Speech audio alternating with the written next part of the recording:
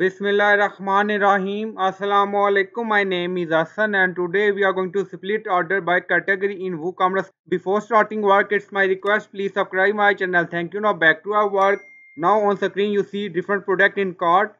Now go to dashboard, scroll down, on left side you see plugin, so click on add new. Then in search plugin write split order by category for WooCommerce.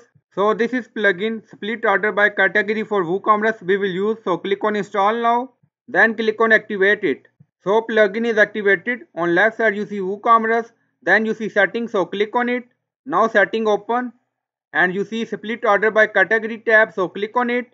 Now scroll down, you see split order by category. Enable split order. Yes. And split order condition default.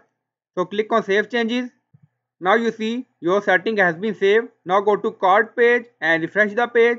Now scroll down, you see proceed to checkout. So click on it. Now fill your detail. Then click on place order. Now you see thank you. Your order has been received. Now you see split order. This is order number. Now you see product 1 and then you see tax, shipping, payment method. Now again order number 2713, above 2712. Now scroll down, you see order number 2714 because we have 3 products, so 3 order number. Now go to email to check. Now we are in email and you see order. Thank you for your order. Order 2712 and then you see split order. Now back to website.